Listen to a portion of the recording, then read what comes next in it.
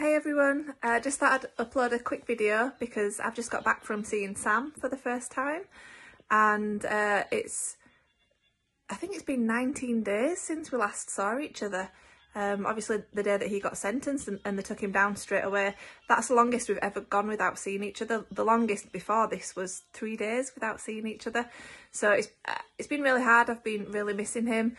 And it was just so good to see him tonight. It was quite emotional, you know, when he walked out into the room, and then obviously we had an hour together and it just absolutely flew by. I didn't want to leave, he didn't want to leave.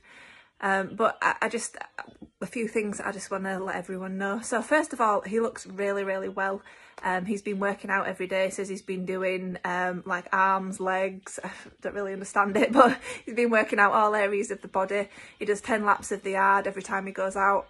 He's been eating really well as well, good food and stuff, so he looks really well, he looks really fit, and yeah, he's in a good place. Obviously he just misses his family, and it's a weird situation because we're kind of wishing the time away until he gets out, but we also don't want to wish the time away because we don't want to wish away like Catherine being between 2 and 3 and like the new baby's first 6 months or whatever. So it's kind of weird. You're wanting time to go fast, but you're also not. He did tell me to say that he received a pile of letters today, and on the wing that he's on, half of the post for the wing was for him. So he's getting so much mail. So thank you to everyone who's writing him a letter. He said that it keeps you going in there, and he regrets not writing as often to other political prisoners before he got sentenced, because it's like it not only does it give you something to do, but it keeps you going. So thank you to everyone who's written to him. And he also said that he's not allowed any more books. Apparently he's been sent too many books. I did look online and it said that there wasn't a limit to how many books a prisoner could have, but apparently his cell is just full of books because people have been sending him stuff. So if you were planning on sending him a book, please don't, because it will get returned to sender. He says it's a good prison to be at because like the guards are nice and he's getting on with everyone, there's no trouble or anything.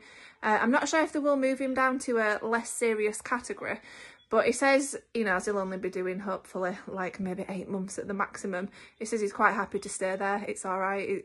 Like the worst thing really just is the boredom.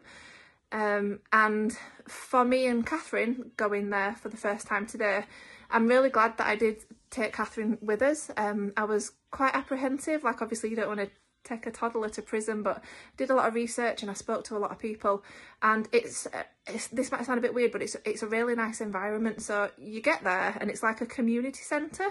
It's separate from the prison. There's like a children's play gym, soft play, lots of games and stuff. I'd say that half of the people that were there were children, so she was just playing with loads of kids all the time. And it's mainly like wives and girlfriends who were visiting people and chatting to them, like, what, you know, what's your other half in for? It's like, oh, he got drunk and he got into a fight with his mate, you know, stuff like that. So it's just kind of, I mean, would you say that was serious? I don't know.